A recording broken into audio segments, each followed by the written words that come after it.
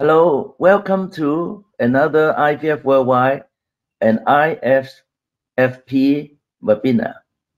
Today, we're very happy to welcome Professor Marie-Madeleine Dolmans from Brazil. She is the director of the Gynecological Research Lab, starting from 2012 after Professor Jacques Dornay. She herself is also a clinician and practices both as a clinician and a researcher.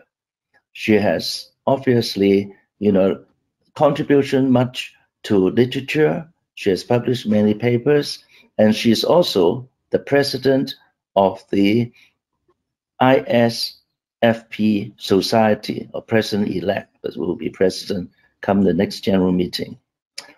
I'm Milton Leung. I'm introducing you from Hong Kong, and here I think we should just start the webinar because we're a little bit late.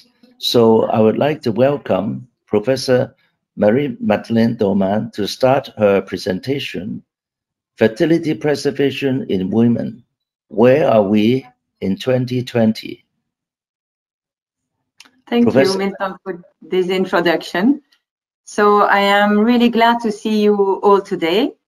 Indeed, COVID-19 times are not easy. We are missing our families, missing our friends and colleagues.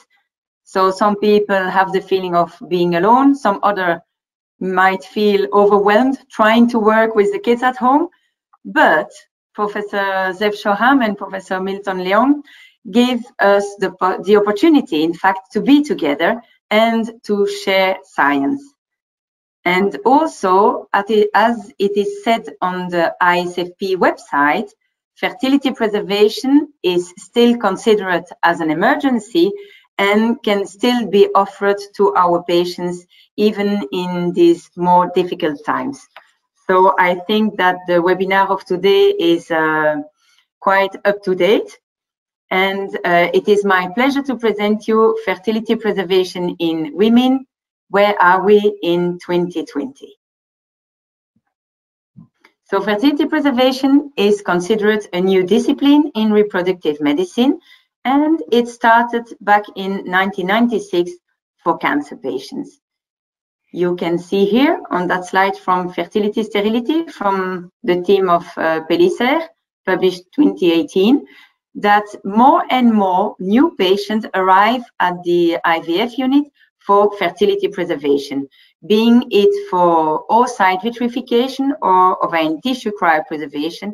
And you see that each year more patients arrive to seek for that new technique. So going back to the ovarian reserve in women, we all know that there is a specific amount of primordial follicle according to each patient, which is there at the beginning of her life, going down during all the time and being almost zero when the patient is menopaused. But when a patient has cancer and needs to undergo chemotherapy or radiotherapy, she can have premature ovarian failure. And there we are with the topic of today. Indeed, there are some factors that are gonadotoxic. Of course, patient's age, we know that, but especially in our situation, chemotherapy like busulfan or cyclophosphamide from the alkylating agent group and radiotherapy are really gonadotoxic. So if there is that gonadotoxicity from these cancer treatment, the risk of infertility after this treatment has been classified by Wallace, and you see that in the high risk column, we found total body irradiation, pelvic irradiation, bone marrow transplantation, and Hodgkin's lymphoma treated by alkylating agents. So if there is that risk of infertility for these patients needing to undergo that treatment, what can we offer? So here we will see to which patient we want to offer fertility preservation. So there are three big categories: malignant disease, benign disease, and maybe social reason for fertility preservation. So in the malignant disease group, you see here that the most frequent indication to preserve fertility is hematological malignancies, representing 44% in our department, with Hodgkin lymphoma representing 22%, and then leukemia and non-Hodgkin lymphoma another 11% each. The second most frequent indication is here in blue, is breast cancer disease. Of course, then you have other sarcomas and colorectal cancer, for instance. The second class of indication for fertility preservation is benign disease. Of course, women needing to undergo oophorectomy, so this is castrating surgery, but also patients at risk of premature menopause, like Turner syndrome, recurrent ovarian endometriosis, a family history of premature ovarian failure. These are good indications for fertility preservation. And then in these benign disease, we have some patients who still need to have bone marrow transplantation with radiotherapy and chemotherapy, like benign hematological disease and some autoimmune disease unresponsive to medical treatments. And last but not least, nowadays in these modern times, the social reasons. In fact, what we call social reason is more age-related fertility decline due to personal reason of delaying the childbearing wish, which we can understand when you see the life expectancy. If you just Google life expectancy in the United States and you compare the one of the 90s, you see that the women could live until her 48 years of age. And when you check 1998, she can live until her 80s. So all this life expectancy is changing the way women behave. So there is that risk of infertility. It is really present. What can we offer to our patients? We will today go together through all these possibilities, starting with the left part of the slide. And I will just say one slide about medical therapy. Indeed, GnRH agonist, still controversial, but it's a whole chapter, which I will not have time to go into details today. But that chapter will be discussed in a view and review in Fertile Battle, Infertility Sterility, probably this year. But just to give you one slide, you know that there was a big paper in the New England Journal read by many oncologists in 2015, and the title was Goserelin for Ovarian Protection During Breast Cancer Adjuvant Chemotherapy. And you see that the author's conclusion is, although missing data weaken interpretation of the findings, so if the authors themselves acknowledge this, you know what to think about it. And especially then they write, administration of goserelin with chemo appeared to protect against ovarian failure.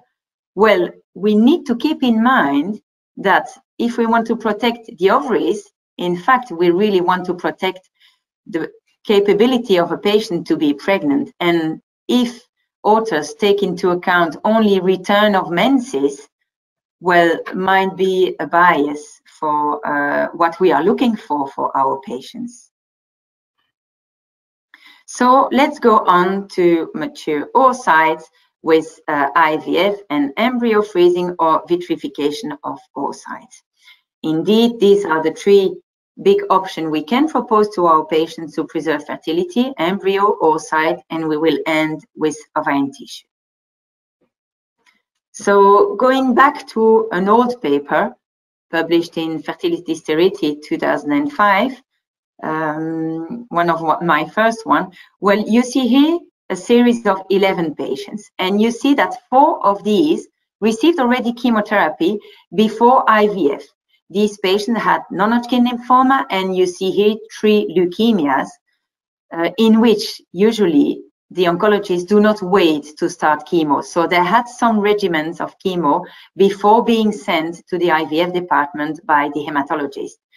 And you see that the number of embryos we could cryopreserve for these 4 patients who had already received chemo was 1 for the first one, and then 0, 0, 0. All the other ones were sent to cryopreserved embryos before the start of chemo, and there we could freeze between 4 and 11 embryos per patient. So clearly there is a problem of number if you cryopreserve embryos after the start of chemo. Another problem is a problem of quality of these oocytes, of these embryos. You see here a nice study from Prof going back to 2011, and you see here the time in weeks between the cyclophosphamide exposure and the mating. This is in mice, of course. And you see that if the mice mate 3 weeks after the cyclophosphamide, well, the percentage of malformations in the pups is really, really high. So to conclude, for embryo cryopreservation, of course, we know that there is a need for stimulated cycle and IVF. So there is a need for a partner. Harvesting of viable embryos cannot be guaranteed. And it is not recommended to try to freeze embryos after chemotherapy is already initiated. And another more ethical point is that cryopreserved embryos are the joint property of the woman and her male partner, of course. So this last sentence is an introduction to the next option, which is oocyte vitrification.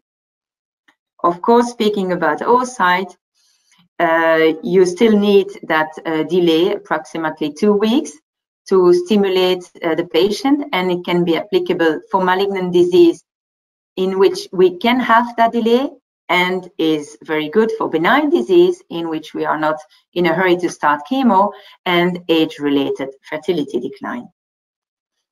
Speaking about that, mature oocyte cryopreservation, well, for cancer patients, specific controlled ovarian stimulation protocols are needed, especially for breast cancer women. We need to try not to delay the onset of the chemotherapy. Good quality oocytes cannot be guaranteed, and same as for embryos, it is not recommended after chemotherapy is initiated. When we speak about mature oocyte vitrification, of course, we need to cite Cobo's article from Pellicer team, like this one. Is vitrification of oocytes useful for fertility preservation, for age-related fertility decline, and in cancer patients? And then you see here 2016, oocyte vitrification as an efficient option for elective fertility preservation. So let's have a look more deeply in the results of that paper. You see here the cumulative live birth rate according to age in blue, the young patients less than 35, and in green, the older patients more than 36. And you have here the number of consumed oocytes. So let's take 8 oocytes that are consumed. You see that the cumulative live birth rate in the less than 35-year-old women is 40%. And with the same number of oocytes vitrified in a women more than 36 years of age, you have half of that cumulative live birth rate, as it is 20%. And of course, we have there a plateau, because you know that obtaining 20 oocytes in more than 36-year-old women is something very challenging. The group of Anna Cobo went even further, and more recently in December 2018, you can read the nice paper about the outcomes of elective and oncofertility preservation. So these results are summarized in this slide.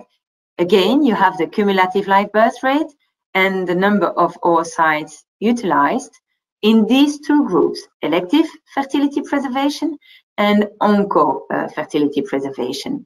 Again, the young patients in blue and the older patients in green.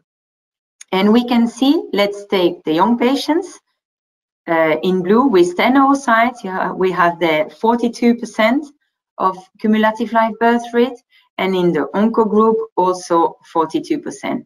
So might be quite similar, with one big difference is that you see that here we can go up and up in young patients who can freeze more oocytes due to the possibility to undergo more cycles. But we all know that in onco patients, well, they have time for only one stimulation, so it becomes very rare to have more than 10 oocytes in that onco fertility group. That is why we have that plateau here, and that you don't see in the elective fertility preservation group. So going on to ovarian tissue cryopreservation, we all know that there is no need for partner or sperm donor, but need for surgery in that group. I will show you here maybe. Indeed, the major advantage of ovarian tissue is that it can be offered to a patient when she is still prepubertal. So this is the only possibility we have for very young patients and for older patients, but having to undergo immediate chemotherapy. So for those who do not have these 2 weeks needed for the ovarian stimulation. So speaking about cryopreservation of ovarian tissue, we will first see how to cryopreserve, and then we will see the results of the transplantation. What shall we cryopreserve? You recognize here a human ovary. What is interesting to cryopreserve is the primordial follicle reserve that you recognize here with these very little white dots here. When you see here these antral follicles, these are not suitable for slow freezing procedure, as they will probably not survive the slow freezing procedure. So we aim to freeze only the cortex of the ovary. And this is what it gives after laparoscopic removal of a biopsy. I will take the opportunity to present you the little film on how to perform these ovarian biopsies, always by laparoscopy. It is considered an emergency procedure. So when you see your patient on a Monday, you can try to arrange to have a place in the surgery room on the Tuesday. Patients will recover very well from that procedure. You see that with the scissors, we try to really take only the cortex. And if you pay attention to really take only the cortex, you do not need to dig inside the medulla, and you are not provoking bleeding.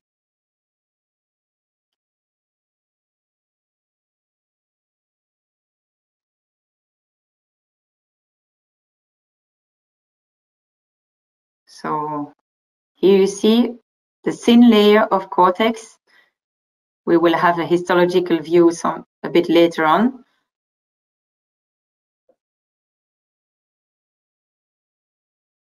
As you see, it is not really time consuming. You can do one side or both sides, depending on the risk of premature ovarian failure the patient is presenting.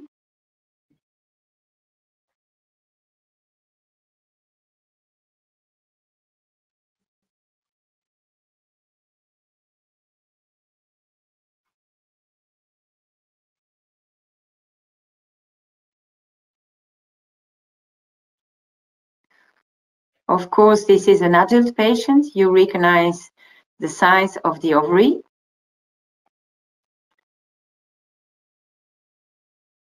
And there it goes to the lab for freezing. Of course, you check before leaving the hemostasis, and there is no really active bleeding. So maybe just a little place down. 1 second bipolar, not more, in order not to damage the vascularization of the remaining ovary, of course. So, as I said, at histology, you recognize a little piece of tissue, and you see that the follicles are located a bit down of the cortex inside the piece we took.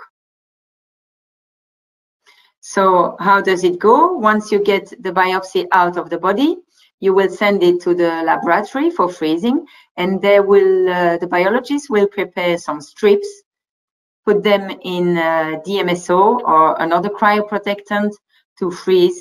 We use the planner machine for the slow freezing procedure, and then it can be put in quarantine and then in the stockage, in the tank, in the bank. So this was good. I told you it was an adult patient. We used to propose also fertility preservation to very young girls, and it is safe, feasible, and efficient for these prepubertal young girls. The youngest patient in our bank has 6 months of age. Of course, with these very young patients, you cannot do biopsies, and you need to do oophorectomy due to the small size of the ovaries. You see that is the whole ovary. This is our forceps of 5 millimeters.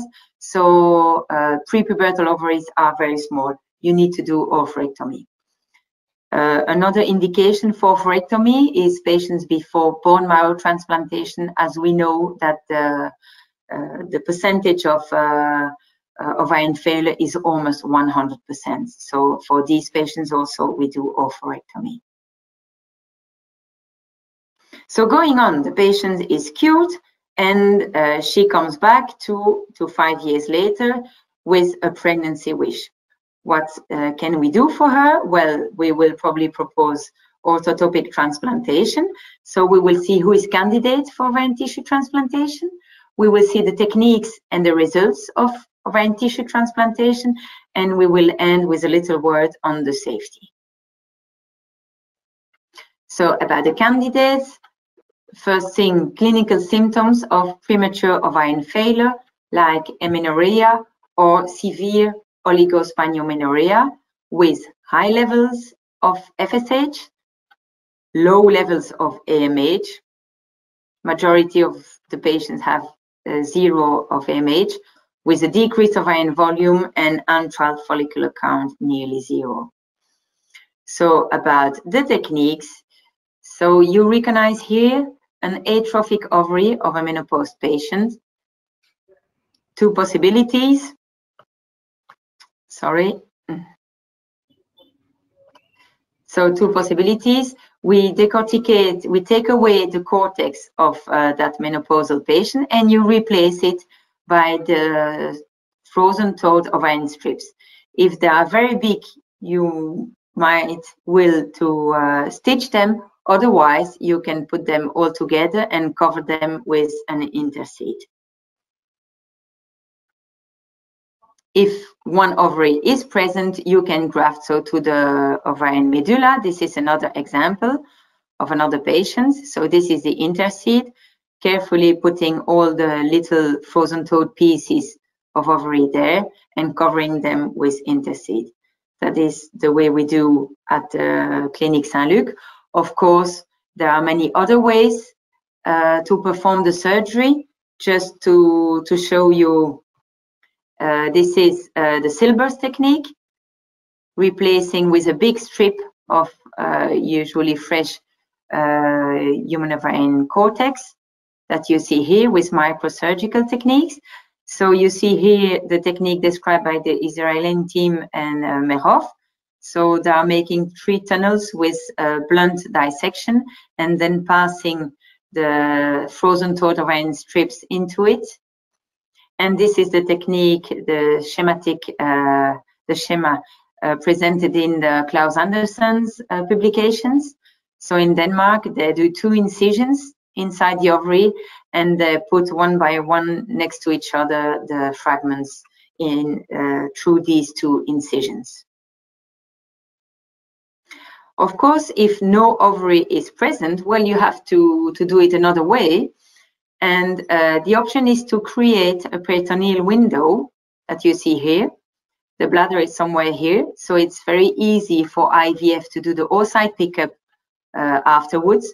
You recognize the frozen toad fragments that we do not stitch there, but you cover them with the interseed, and then we fix the interseed with some tissue glue all around that we put here all around. another example of that little peritoneal window, and you see that in some patients we could do both graft on the ovary and then also graft on the peritoneal window that you recognize here. Same technique, you put all the fragments and you cover with the interseed. Of course, when you graft orthotopically, you have the possibility of natural conception if the tube is present. Restoration of fertility has been demonstrated for orthotopic sites, being it naturally or by IVF, probably because the pelvic cavity has a favorable environment for the follicular development.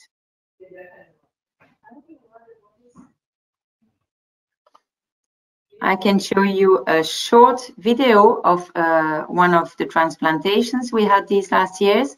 So what we do is first fixing the interseed with 1 or 2 stitches at the ovary or below, then coming up with this spoon forceps in which the fragments are protected. We pay attention to put carefully the fragments in a good way, medulla against medulla, and then we do not stitch the fragments. We cover them with that interseed, just covering the ovary like this. And then the way to fix the interseed carefully, slowly, is with the tissue glue, where you come here, and there it is. You see that the tube is there, so allowing that patient to have natural pregnancies. Good, so this is a transplantation, but what after that? Of course, what we aim is that the patient is menstruating spontaneously after transplantation, and this works quite well. So you are able to follow FSH values and of course estrogen values, and you will see that you can expect the first menstruation, spontaneous menstruation, coming from the graft after 4 months, 4 months after the grafting procedure. And you see here, this was reported back in 2011. The FSH values, this is a mean of different grafted patients, is going slowly down after 3 months, and 4 months you can expect to have the first menstruations back. Good, this is for the menstruation. How long can one graft last? Of course, this is depending on several factors. The first and most important factor being the age of the patient when she undergoes her ovarian tissue cryopreservation. And this is a case series of 5 young patients, less than 22 years of age. And when you have young patients, you can expect your graft lasting for around 5 years. What we do advise is to graft 1/3 of the amount of ovarian tissue that was frozen for the patient, and so your patient is still able to undergo a second and eventually a third ovarian tissue transplantation, making her grafted ovaries functioning for maybe 10 years. But it's good to menstruate, it's good to have estrogen in your blood. After all this, of course, the main aim of transplanting ovarian tissue is to have a baby. So 2004, you recognize the mother of the little Tamara here. She was cured from Hodgkin lymphoma and, of course, was so happy to have Tamara. But this is back to 2004. And when we see here, more than 15 years after, so Tamara is now 15 years of age. So between the first live birth in our department and the last baby born, how many babies were born worldwide? So let's have a look together. A publication of 2015 reporting 60 live births. Then you see in that publication several teams. The team of Merov, the team of de Meester, the team of Klaus Andersen in Denmark, the team of Silber, and then you have all the other teams having all these babies. You see that all the cryopreservation, well, all the babies are born after slow freezing procedure, except in Japan with Kawamura and Suzuki after vitrification. Going on, this is 2017 in the same journal here, 86 successful live births and ongoing pregnancies. So these data are reassuring, and they suggest that cryopreservation of ovarian tissue is becoming an established fertility preservation method. So we go on in that article. You see that the teams here, you see FertiProtect network. Everybody is having babies, pregnancies, healthy live births, which is really nice to see. And this is end of 2017, in which we stayed 150 live births. And so if you put all these publications on a graph, you see that it is really an exponential increase in the number of worldwide live births after transplantation of frozen ovarian tissue. So more than 130 live births, all by slow freezing, all but 2 that we have seen by vitrification in Japan. And ovarian medulla and peritoneal window gives equal chance to pregnancy. Of course, if you do peritoneal window and there are no tubes, the patient will have to undergo IVF, but her chances to have a baby are really realistic. And then we are thinking, for these cancer patients, we want to improve the results in terms of live birth. And maybe we can think that a combined technique could improve these results.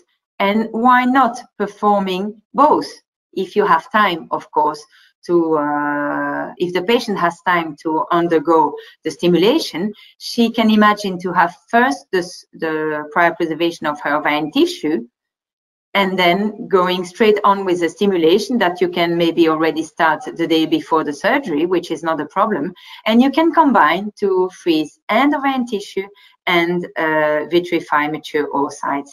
And we could show in that paper of 2014, published in Journal of Ovarian Research, that ovarian tissue cryopreservation followed by stimulation and pickup of mature oocytes does not impair the number or the quality of the retrieved oocytes.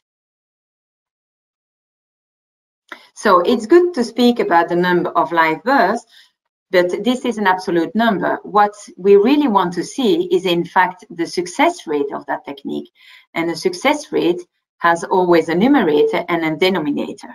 So we could take as the numerator the number of live births, or better, the patients who had a baby after ovarian tissue transplantation. But then we need as a denominator the patients who had reimplantation. And we don't know how many cases of reimplantations were carried out throughout the world.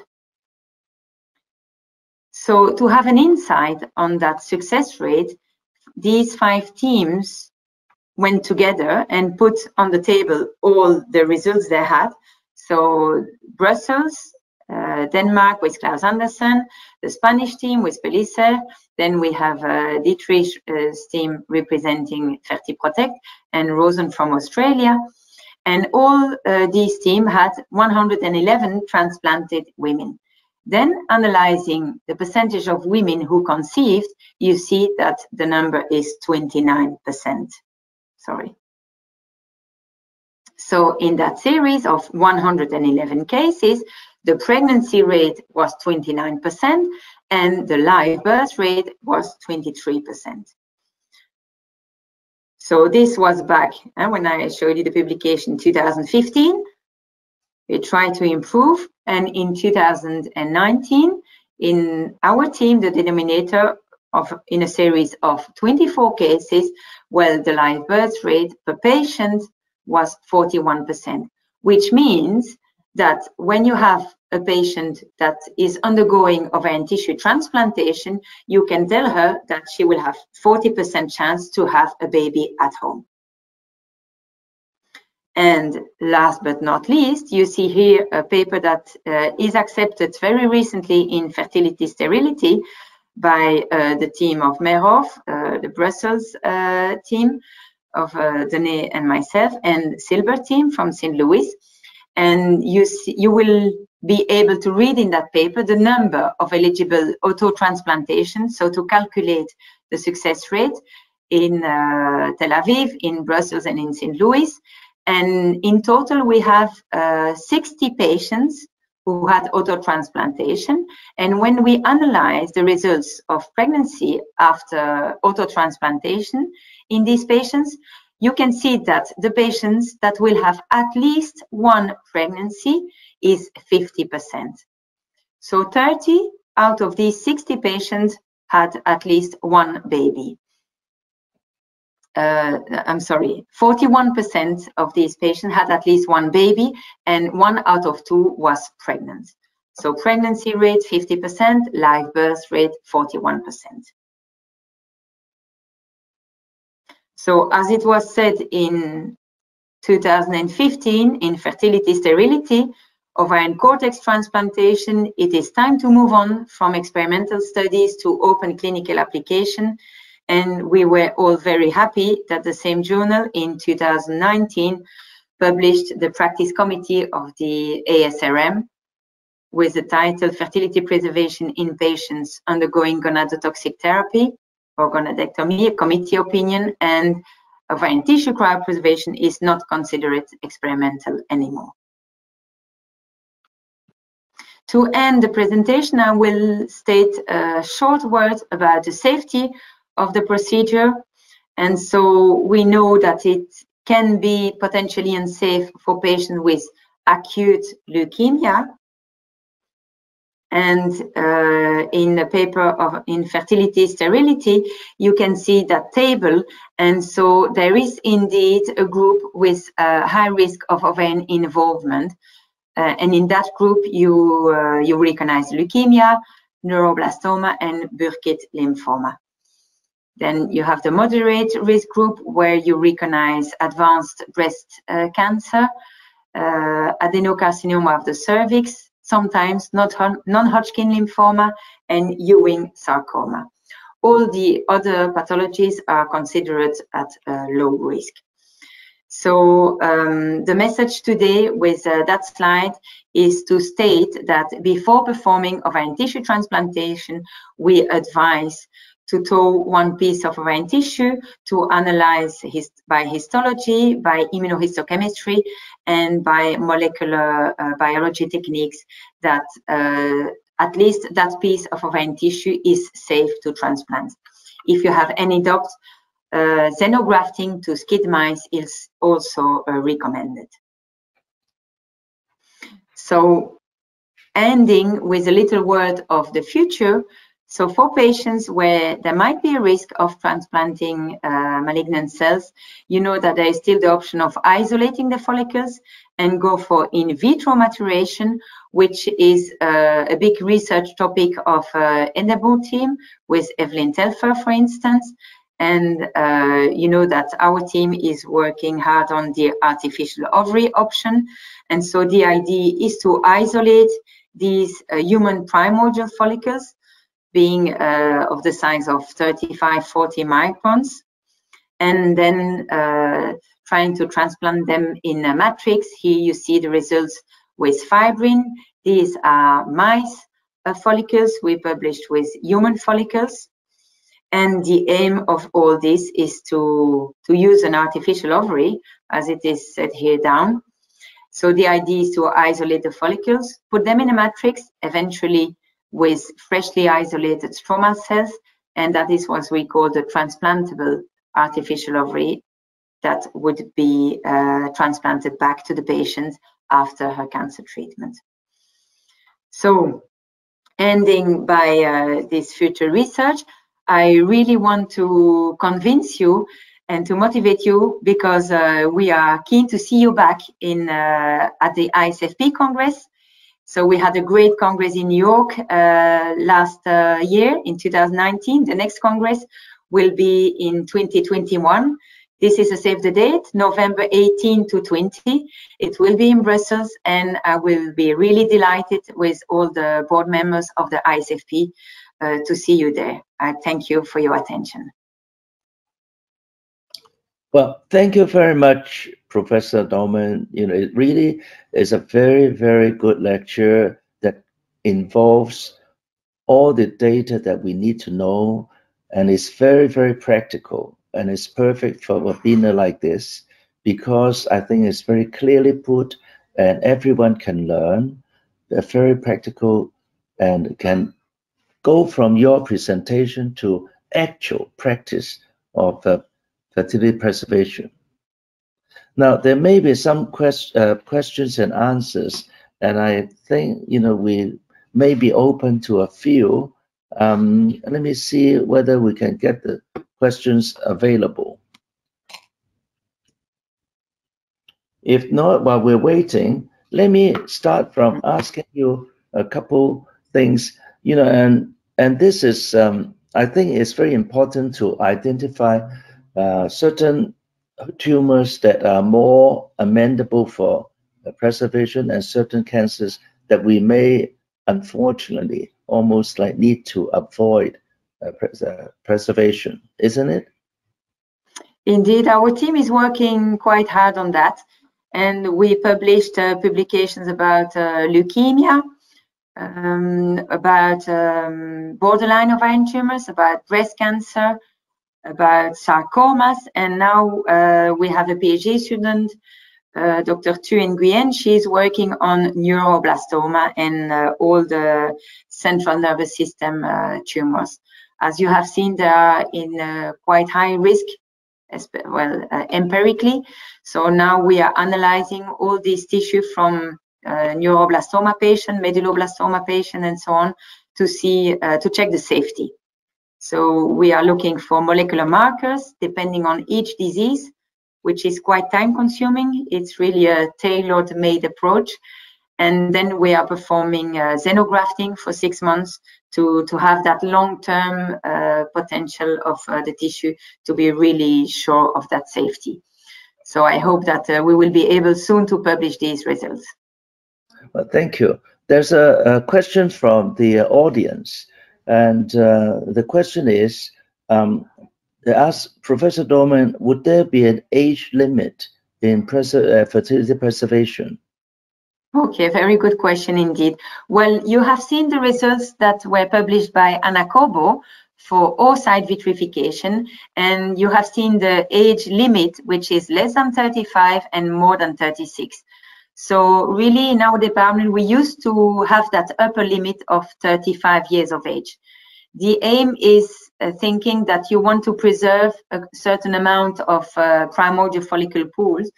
And if the patient is older, well, you might give her false hope that she has some good quality ovarian tissue there, cryopreserved, and finally not. But from a legal point of view, it is admissible to cryopreserve until the age of 38. So that is for the reimbursement criteria in Belgium.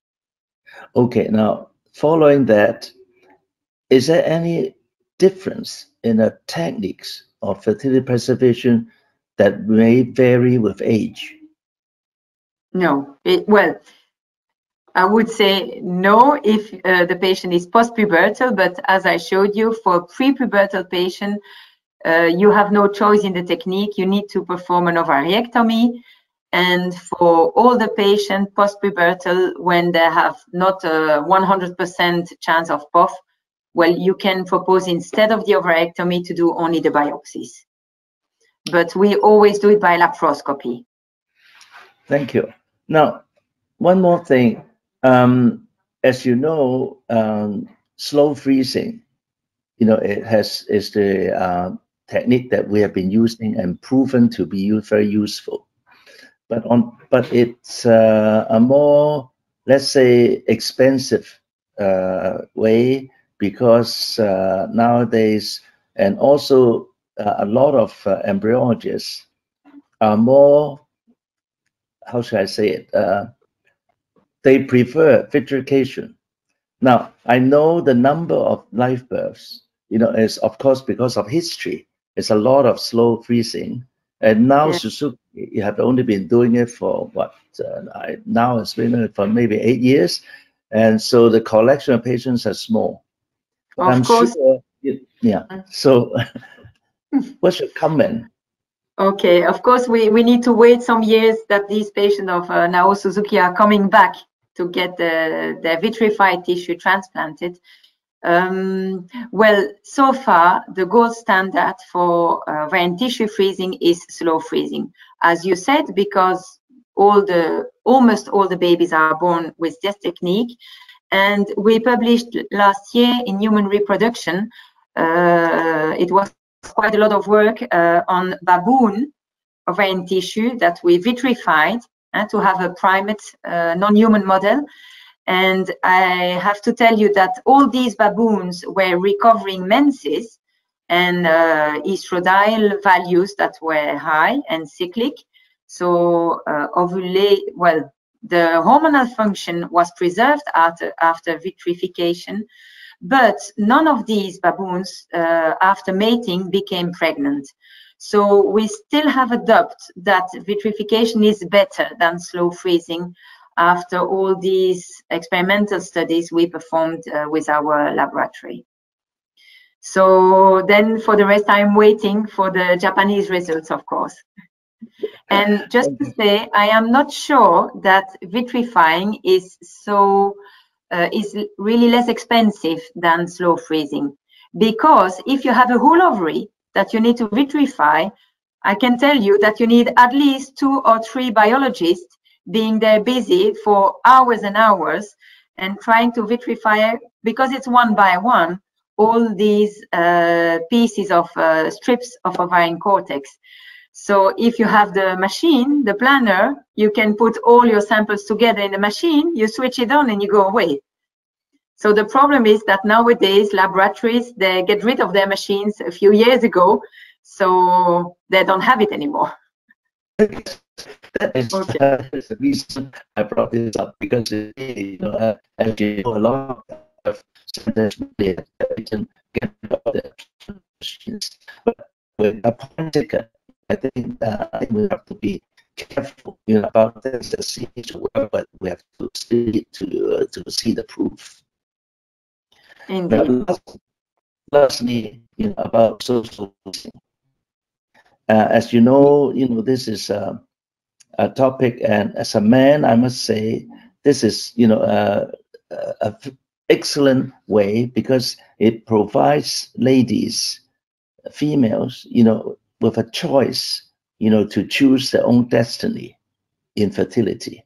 When they want it, when they don't want it, and also because nowadays, it may extend to also they can choose to undergo an immediate menopause, or they can extend it and not spending half of their life in menopause, but maybe only a quarter of their life in menopause. I support it completely. But let me ask you this. For a normal, usual fertility preservation, okay, as we see it now, would you still recommend ovarian freezing, or would you recommend oocyte freezing? And let's say, women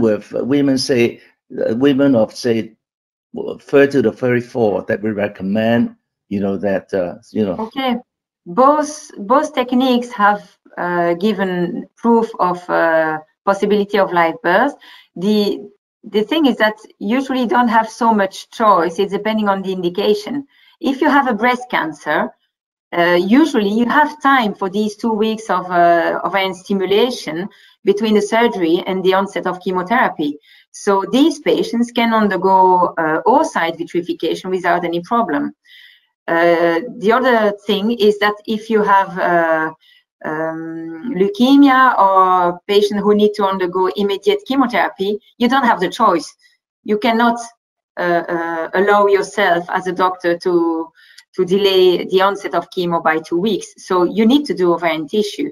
So I think it's really case by case and pathology dependent.